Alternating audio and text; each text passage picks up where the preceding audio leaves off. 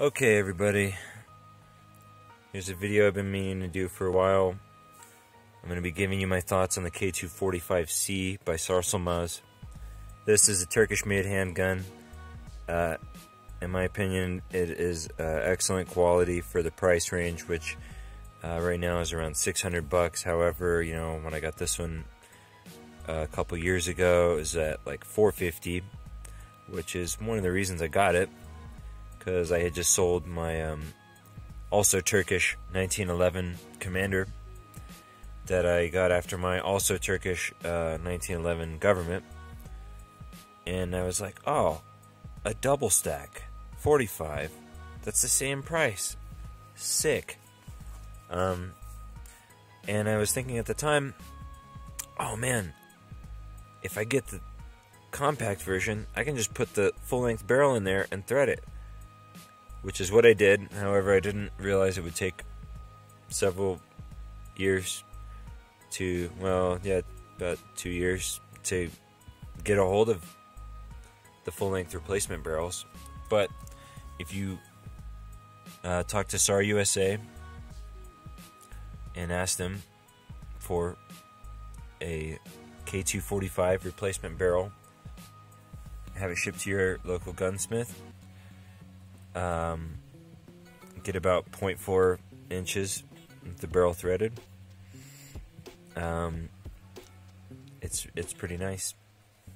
They did say that they would have threaded barrels on their website, but they're apparently stuck in some kind of customs bureaucratic whatever.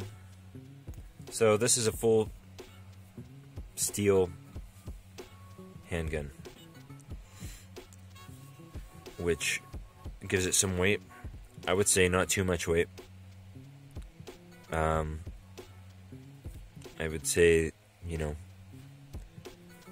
14 or 16 or 17 rounds of 45 also gives it some weight, so who cares?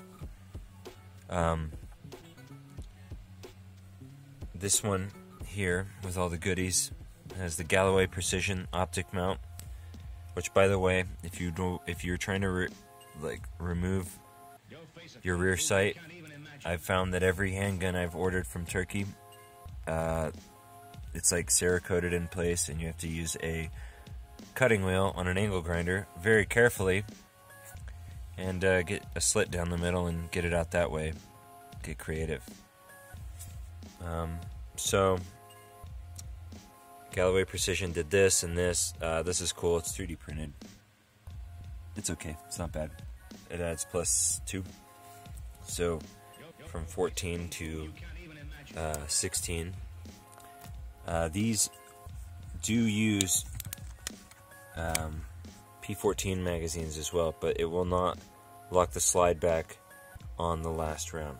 Something to keep in mind. However, like these Metgars can be pretty cheap compared to the SAR magazines. So some of the things about this gun that are really good: number one, yeah, it's solid, it's extremely accurate. One of the first times I went to the range with my buddy, we were shooting at this satellite dish. It was about 120 yards away with our rifles and stuff, and I was like, I'm gonna see if I can hit that with the handgun. Bam, first shot with this guy right here. And I wasn't even trying that hard, and I found in the past, before I had a lot of practice with handguns, like I just couldn't shoot some handguns like Glocks and stuff. I just couldn't shoot them accurately. I just wasn't, I didn't have enough practice and so on. But this was intuitively quite easy for me to shoot. I don't know why. I've never been super fond of polymer frame handguns, just as a matter of preference for myself. And 9mm also, like, it's all a matter of preference. 45 versus 9mm. Basically, the data seems to suggest, as I mentioned in one of my other videos, that 9mm 22-45, if you're getting hits in vital areas, it's all going to basically be equally effective. 45 is heavier, it's slower, It's all a matter of preference. But I think if you're going to carry 45, you should carry a double stack because it's more ammo. You could do better than this for a defensive handgun, I have to say, just because it's kind of big, you know. But if you're just a boss, if you're just built different, if you're just a bad motherfucker like that, then who cares? It's a big handgun. So, what are the cons? I would say the cons are, to me, that the thing seems to be held together with roll pins. I don't like roll pins at all, personally. Another thing that you're going to notice about this is that when you look at the chamber here, it appears that there's an angle, that it's angled, but it's actually not. This barrel is angled. This is flat in relation to the barrel.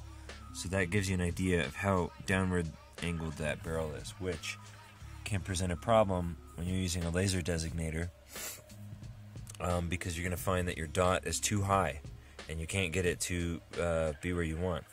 And the way I solved that was by putting a little wedge of guitar pick in there. And it doesn't seem, it seems okay for this red dot sight, green dot sight rather. So if you were considering like the HK45 or the 45C or the FNX 45, this could be an alternative if you can get this threaded barrel. All in all, it's really excellent handgun, super accurate, super reliable. I don't think I've probably ever had a failure to feed that I can remember. The barrel is ramped, obviously, as most modern handguns are. It's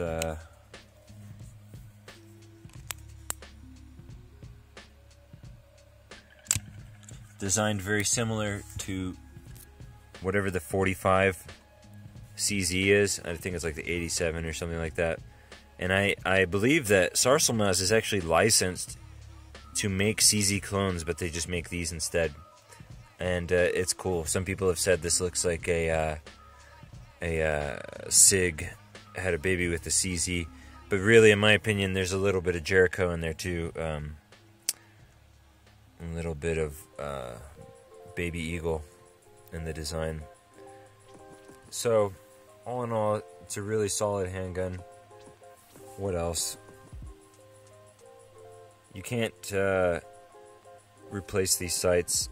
It would be really nice if you could get tritium sights for this, and this rear sight is allegedly compatible with some type of Smith & Wesson sight, but you're gonna see this front sight here is weird, and there's nothing that I know of that you can replace it with. That's another con. But all in all, the gun is very inexpensive compared to other double stack 45s. I've heard a lot of people argue that these are way better than the CZs, the 80 whatever, and in my opinion, they look way cooler. It's a really cool looking gun.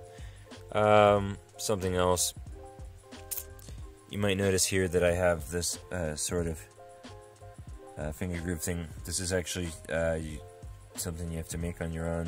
You get a Hogue grip sleeve and cut it and just wedge it under there and put a little glue or something.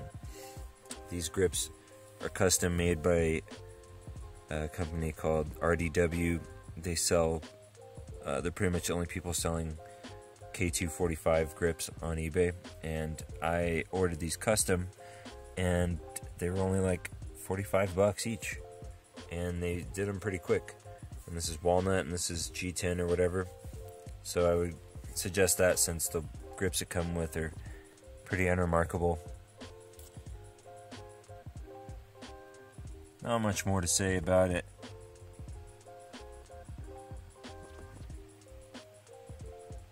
Thanks for watching.